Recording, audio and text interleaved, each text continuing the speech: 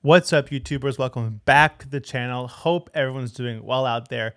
Today's video is Theory is Dead, and the song we're looking at is Deal. So let's go.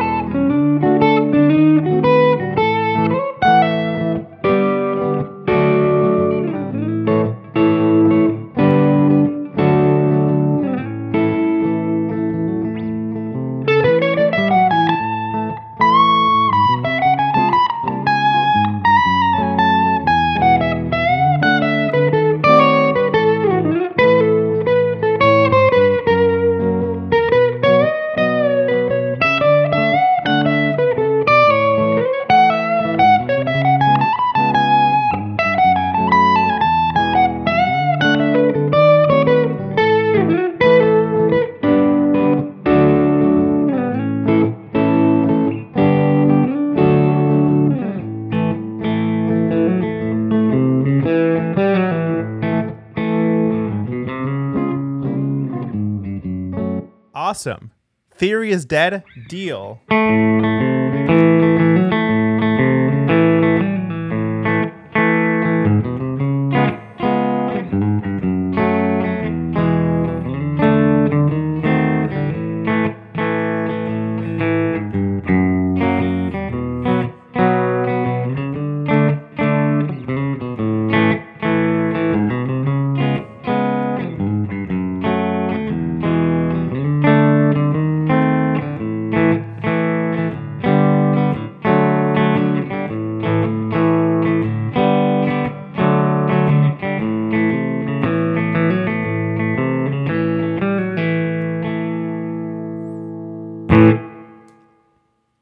What an incredible song, Deal, right? In my opinion, one of the harder songs in the Grateful Dead Garcia catalog, right?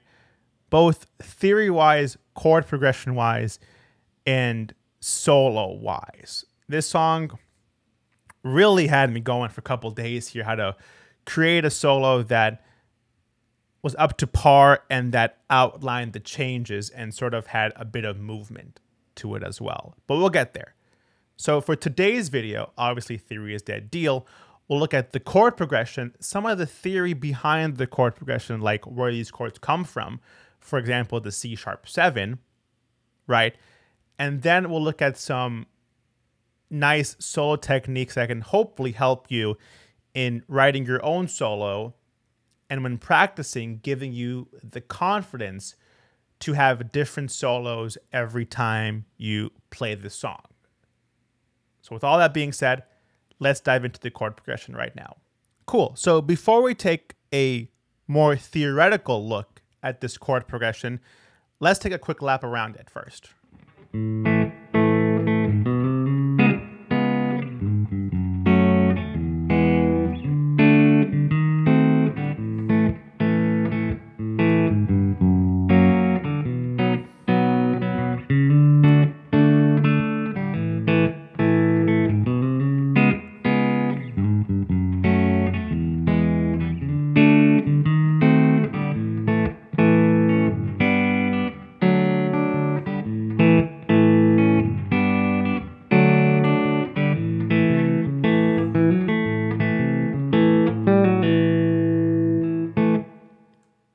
Right.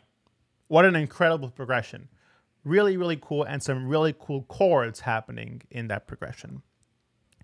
So we can say this is very much an A major, A mixolydian type progression. More mixolydian in the turnaround, where it goes from A to G, D.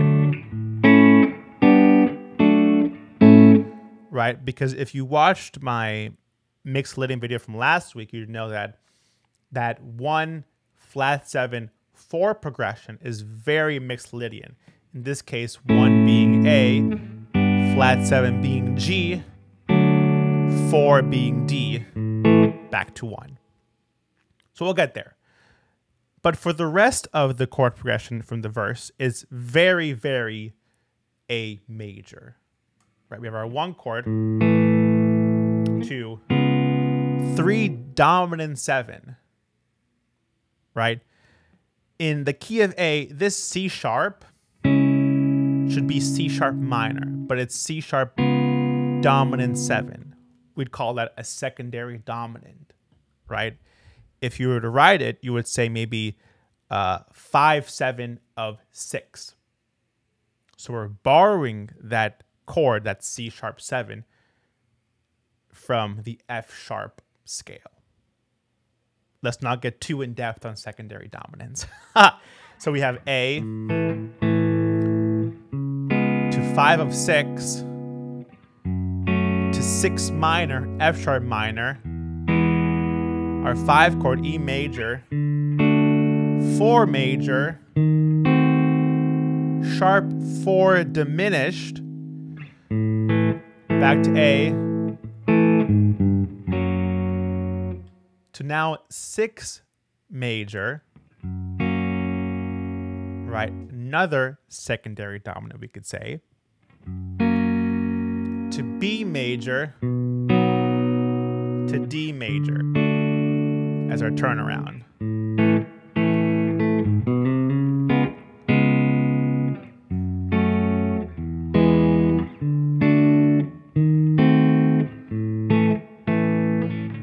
To G, D.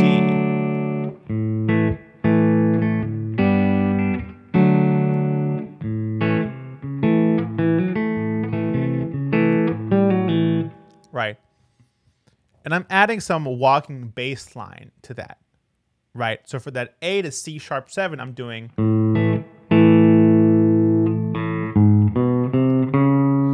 open A string, G sharp, B, C, C sharp. So that's C sharp dominant 7. Walking back down, G sharp, G, F sharp. Hitting the roots.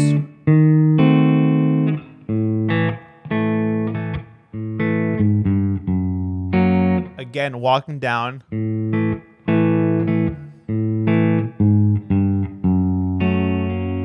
Right. G sharp, G, F sharp major. B. D.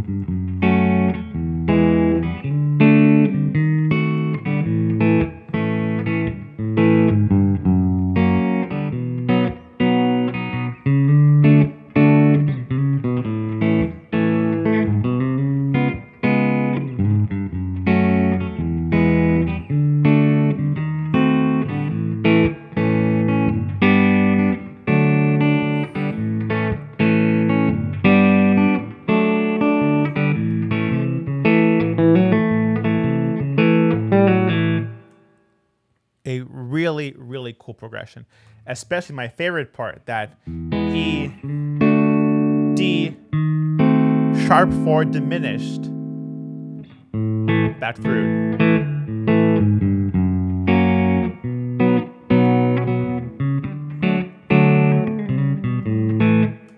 Really, really cool progression. So it has that through all the verses, verse 1, verse 2, verse 3. Right, and in the jam section towards the end, it's just the don't you let that.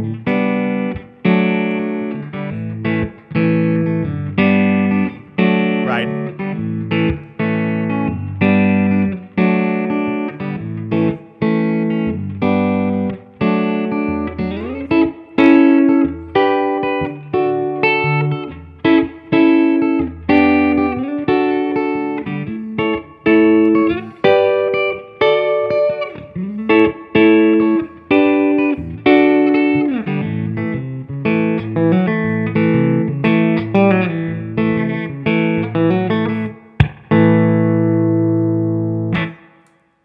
right?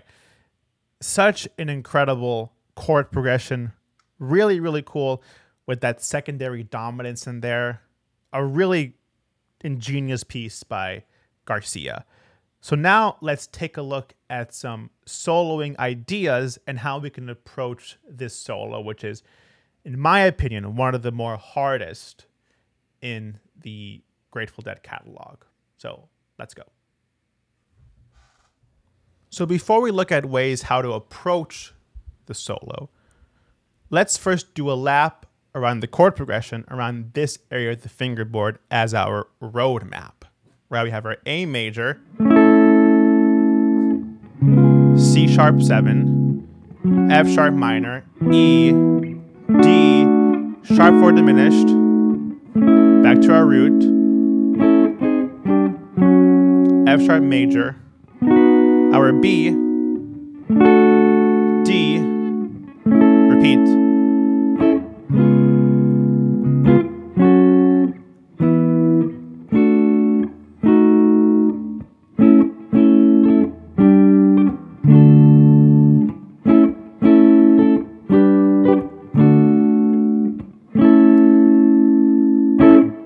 Right, that's our roadmap. So now that we have our roadmap, let's check out a very simple solo using chord tones, right? Root, third, fifth. Something like this.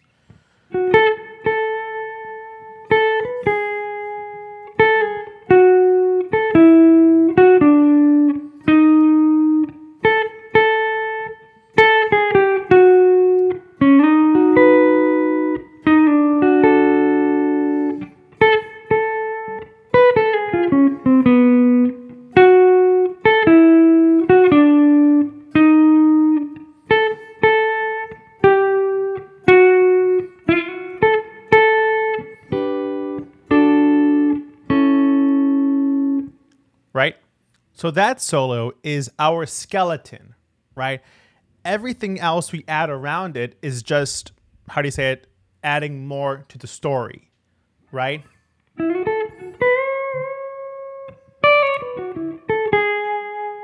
Right? A to C sharp 7, I am landing there again on the 5th degree of C sharp, that G sharp.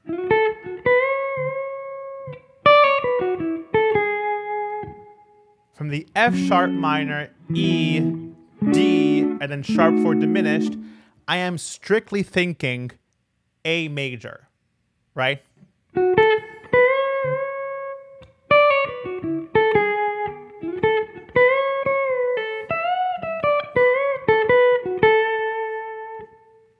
Right? Now we're back to the A to this F sharp major, right? And from there, I'm descending chromatically. A, G sharp, G, F sharp, landing on the root of this F sharp. Then I spell out a B major triad, right? Bending to the third, root of D. Back to it again, A to C sharp 7. This time I'm doing a cool lick that spells out that C sharp and then lands on the flat 7 degree, right? So from the B, it goes.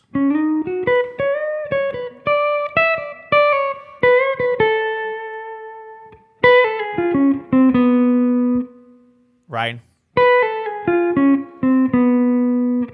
I am doing B, A, G sharp, arpeggio descending that C sharp, G sharp, E sharp, C sharp, and then coming down chromatically to that B natural, which is the flat 7 degree of that C sharp 7. So we take it from the A to F sharp, B, D,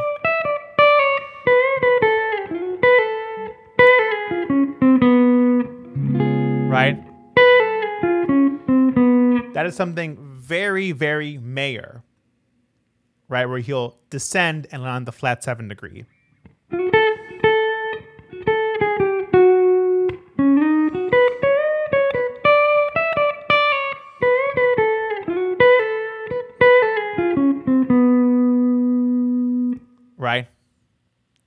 Then I'll focus again on A major for the F sharp minor to the E. Then I'll spell out the D, spell out the sharp 4 diminished, and then I do, and then hit those triads, right? So from the top, that solo looks something like this.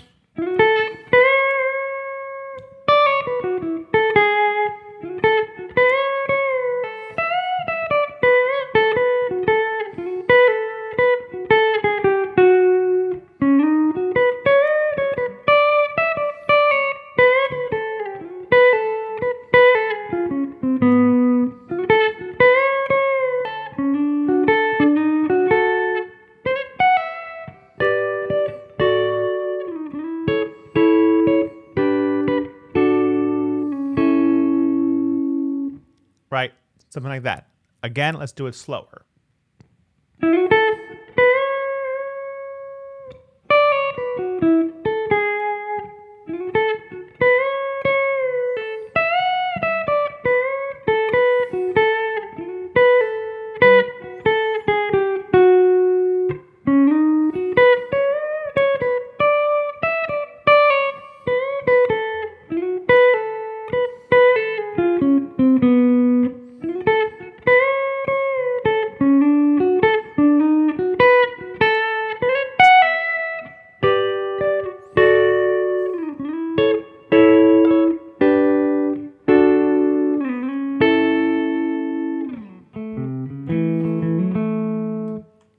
Right. And that is really how you should approach this solo when composing your own, right? And when practicing to improvise. Because having a skeleton like that, like we did at the very beginning, allows you the ability to always add more notes. Like we say pretty often on the channel, it's easier to add notes than it is to take away notes, right? Less is more sometimes. It's better to play less notes that outline the changes than play a ton of notes that you can't really tell where you are in the progression, right? So you can take the same knowledge and just bring it up the fretboard like we did in the intro solo.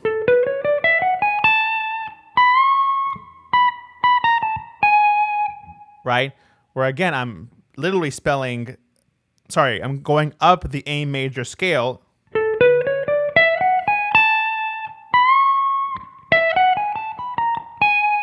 And then I'm approaching that C sharp 7 again by descending to that G sharp, right? Same ideas, just different part of the fretboard, which result in different solos, right? So these are the tools that when practicing, always start with less notes and then build up, right? So you have a story and you have a skeleton, right? A rough draft of what you want to say, and you have the ability to move those same techniques around the fretboard. So, yeah. Well, all right, guys, that is today's video. Theory is dead deal. If you enjoyed today's video, please press like, comment, and subscribe, and I'll see you guys in the next one.